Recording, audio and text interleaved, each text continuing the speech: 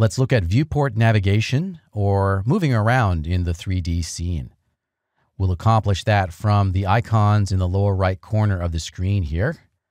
And later we'll learn how to navigate using keyboard shortcuts or hotkeys. For an effective demonstration of viewport navigation, we should have an object in the scene. Let's create a default 3ds Max plant. Go to the Create panel, and from the Create panel, we'll create a plant. We have a bunch of icons down here for different object types. We want the geometry type to be active, and below that is a pull-down list that currently reads standard primitives. From that pull-down list, choose AEC Extended, which stands for Architecture, Engineering, and Construction. And in the object type area here, we can click on Foliage to create a plant. In the Favorite Plants rollout down here, we can scroll down and let's find Society Garlic. Click that to select it.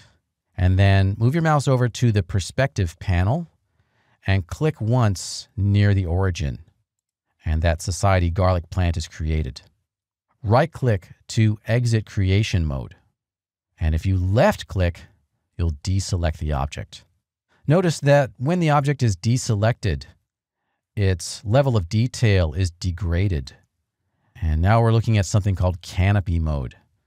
So that we can see what we're doing, let's disable that canopy mode. Choose the Select Object tool from the main toolbar and select the object by clicking on it.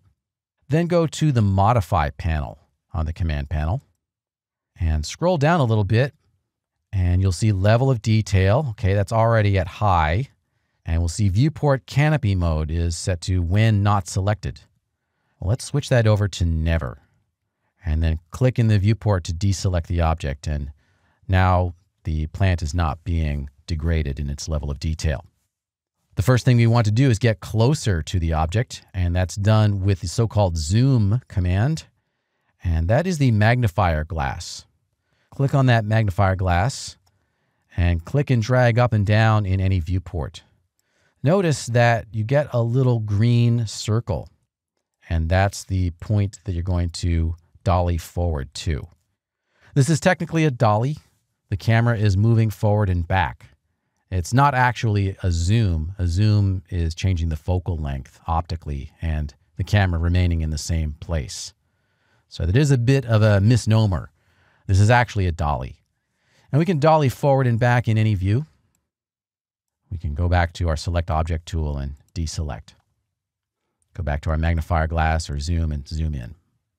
All right, so that's zoom. Pretty simple. We can move the camera up and down and left to right using the hand icon. And that is also kind of inaccurately named. It's labeled pan view.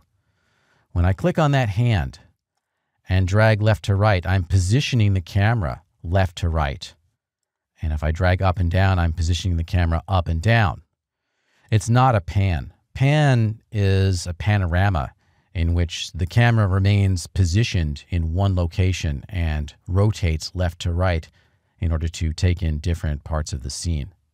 So this is really actually tracking left to right and pedestal up and down in any of the views.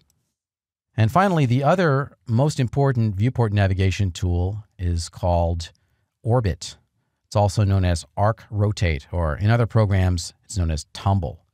And it's down here and it looks like a little planet with an orbit around it. So click on that and then click in the perspective view and we see a yellow circle.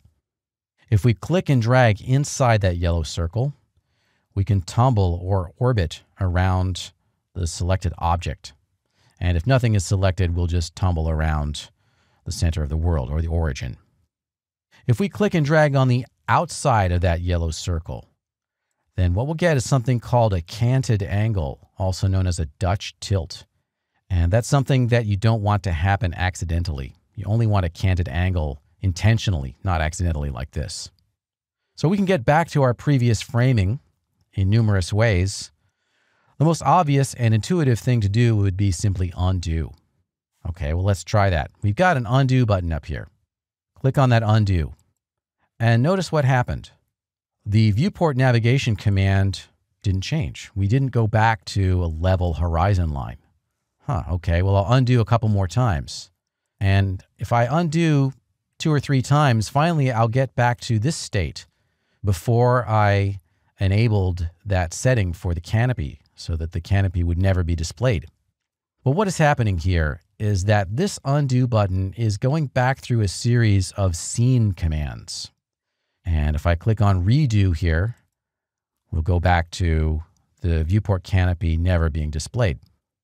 But the undo buttons in the upper left corner do not affect viewport navigation. Undo affects scene commands, such as moving an object or changing its parameters.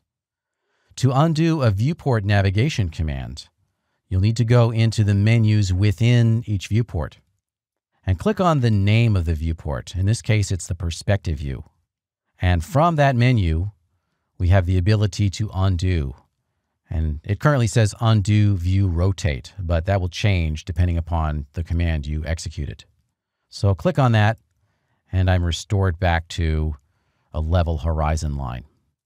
Now, as we saw, there is a keyboard shortcut for that, which is Shift-Z. So let's just look at the keyboard shortcuts really quickly.